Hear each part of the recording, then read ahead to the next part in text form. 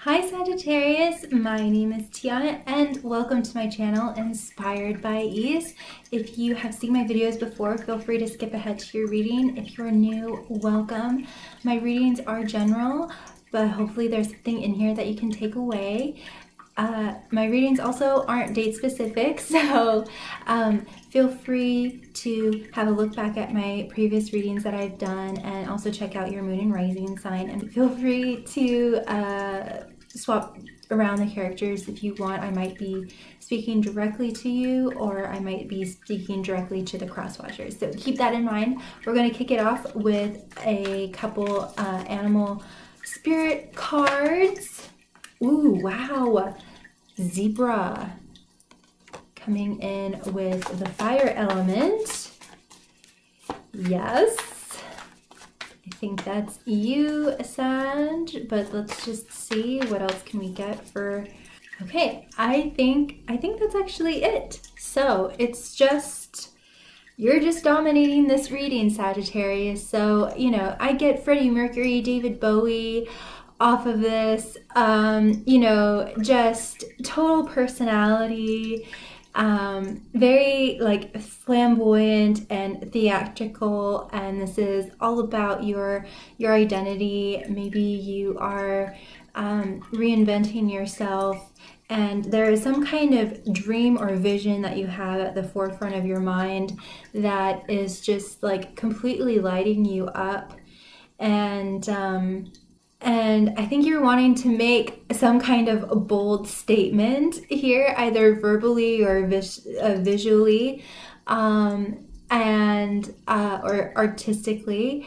So this is really amazing. This is a lot of creative energy. You might just be in a very creative flow, and you might be getting a lot of ideas, a lot of dreams in the forefront of your mind, and there's just a lot of I think that like a lot of like colorful artistic ideas are all coming in, and they're all kind of like bleeding through together. Maybe you are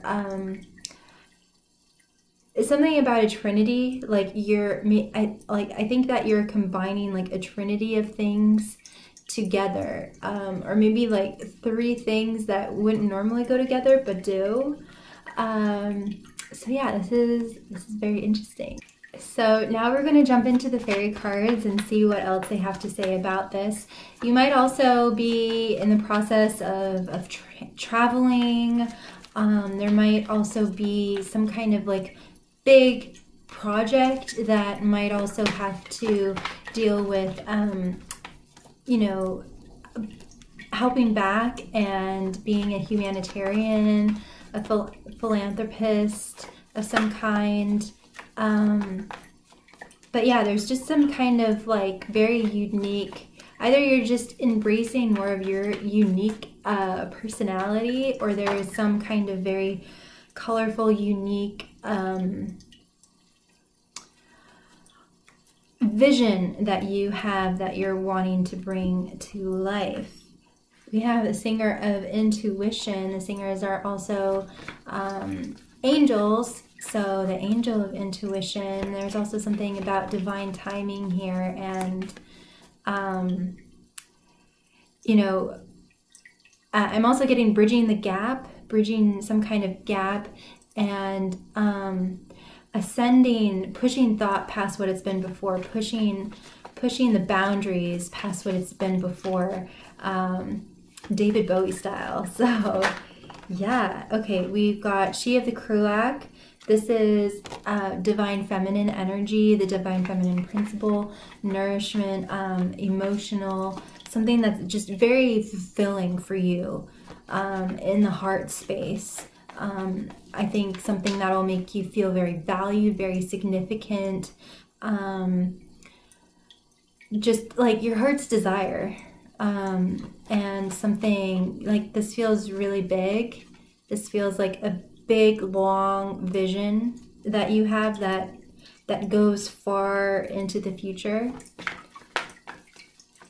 I'm getting like Sir Richard Branson or Elon Musk, you know, like this kind of entrepreneurship So what else can we get for the amazing Sagittarius? Ooh, wow, that was a lot. Okay. Yeah, there's, this is interesting. Very interesting.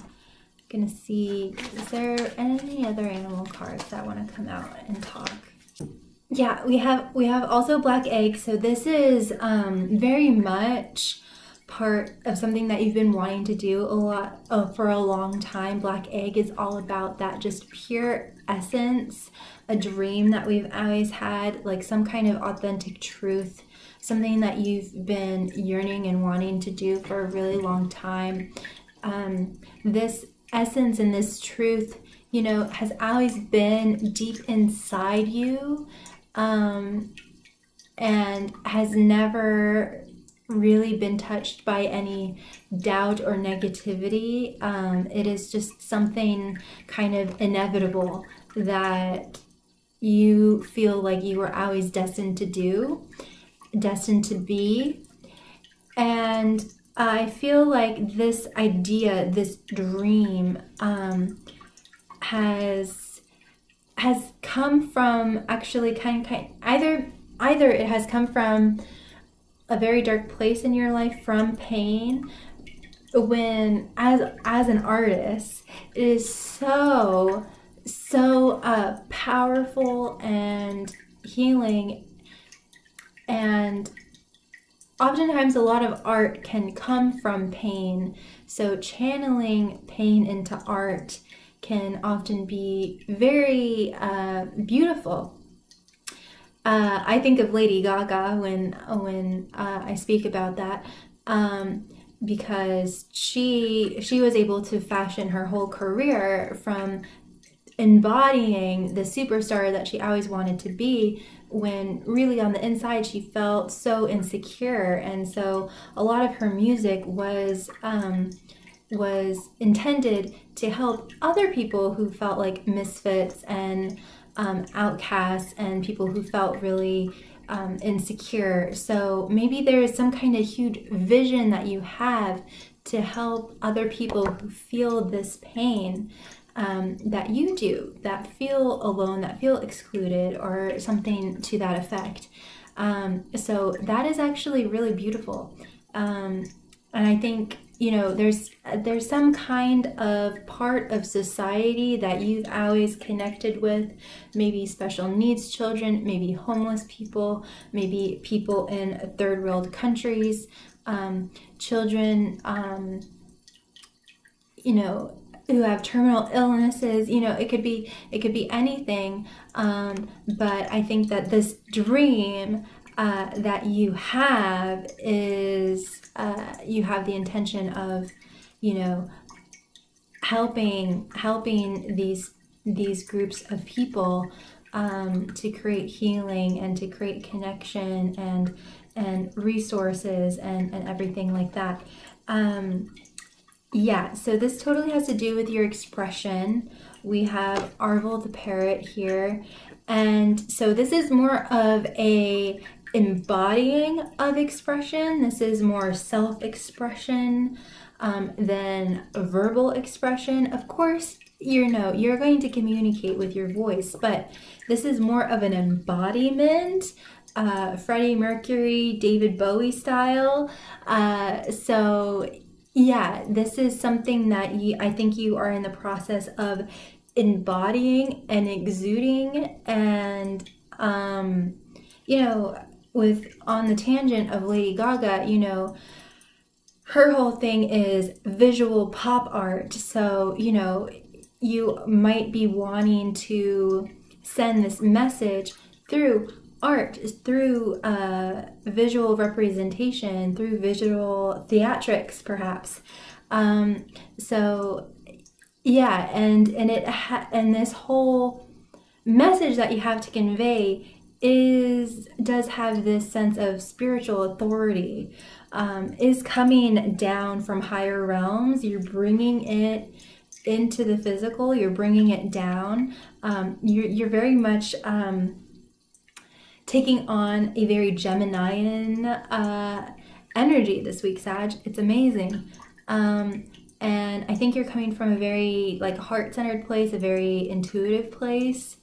And I think you're wanting to be the pioneer, to pioneer something and lead the way in something and be a light for thousands, millions of others to follow, and be raised up by. So when I say that, we have Penelope, the dream weaver. So yeah, I think you're still in that dream phase. You will always be, but I think that you're in the very beginning stages of really just embodying the emotional environment of this dream.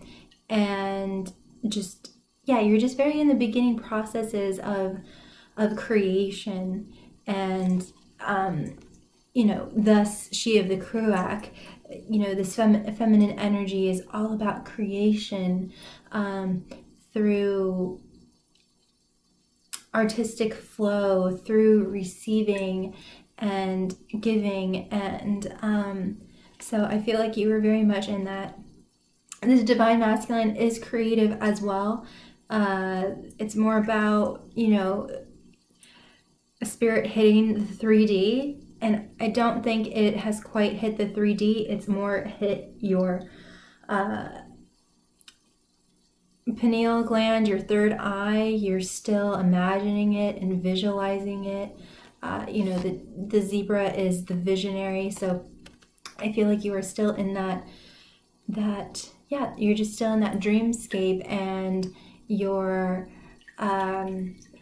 you know, I think you're realizing, this is what I was born to do. This is what I want to do. This has really captured my heart, my attention. I think that Sagittarius, that you are someone that needs a lot of stimulation and likes to be very creative, likes to be very artistic.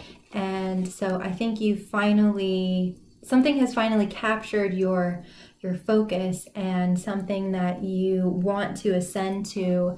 And now that you've had this, or this has kind of like awakened within you and it's starting to hatch, it's actually propelling you up, and alchemically changing your identity, changing, you know, you might be experiencing alchemical internal changes that basically, you know, when Stephanie Germanotta decided that she wanted to pursue music, she had to let go of all her preconceived notions of her identity and assume the new identity of Lady Gaga.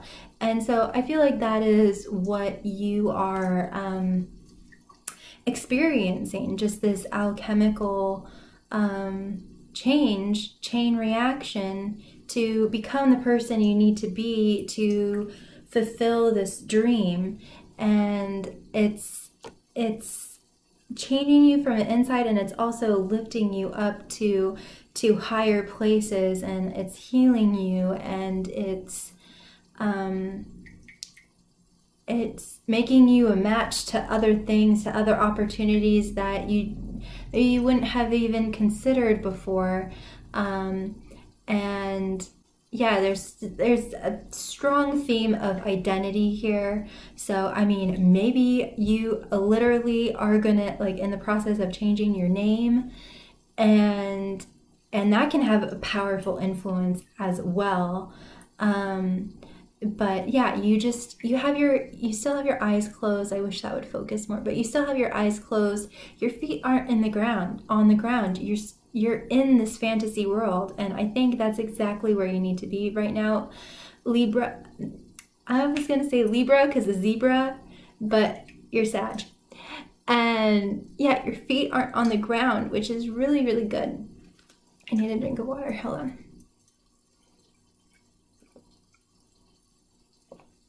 Your feet aren't on the ground, and you are in this fantasy world, and I think that's exactly where you need to be, Sagittarius. And yeah, just stay there. I I don't feel like you need to be rooted in this reality. You are creating a whole new reality. And it's really amazing. And now we have Geo the Slow. So I think that you are in this for the long haul and you are enjoying the journey. And, you know, oftentimes we have this amazing vision and we want to get there. We want to be there already. And I don't feel that from you so much, but if you do have moments of that, of kind of yearning and like, will I ever get there? Can I even do that? And everything. You will. You can do anything you set your mind to. You just have to believe in yourself. And you know, Geo the Slow here is just to remind you to enjoy the journey in those moments where maybe you wish you were further ahead. Enjoy the journey. Enjoy every single moment of this. You know, a lot of people who have attained and amassed so much success, you know, revel in those times of when they were living in their studio apartment and, you know, could barely afford to buy groceries, could barely pay their car bill, and they were just dreaming and imagining and all of these things. So just enjoy every moment because you're going to be fine. You're going to be fine, Sag. And it's all going to happen. You just need to believe in yourself and know that you can do anything you set your mind to. So I'm gonna see about the Wisdom Oracle and see if we can get any last words, any last remaining advice for you.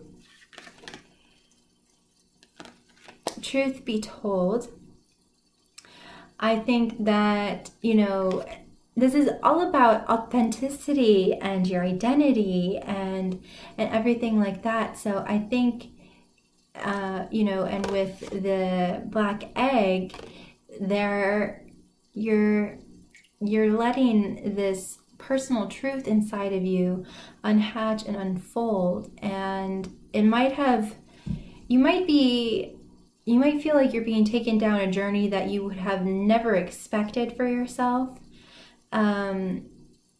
But truth be told, you're a superstar. You know, you thought you were just destined for 9 to 5 or maybe just like being a CEO or something. But truth be told, you're actually a freaking rock star. Or you're like a rocket scientist, like, you know, whatever. So it's kind of like the truth is better than fiction, you know, that kind of saying. So like the truth, like your internal truth is so much better and bigger than anything that you probably would have conceived of before. So this is amazing. Anything else that Sagittarius needs? Ooh. Poised. Yes, you are in the perfect position to receive and to create, and your confidence is increasing if that applies. And yeah, there's some kind of element of rebirth and yeah, you're just reinventing yourself, and you're in the prime position to receive and to create.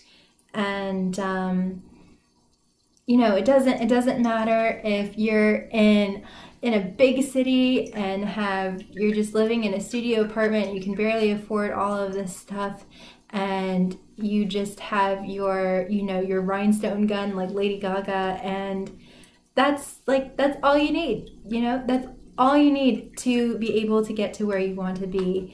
and to create what you want to create. And this is just so amazing because you have such a strong desire behind it. It's not just like fame and riches or status for you. It has this amazing spiritual integrity and spiritual message and mission behind it. So I think that is really beautiful as well. Is there anything else that we have for Sag?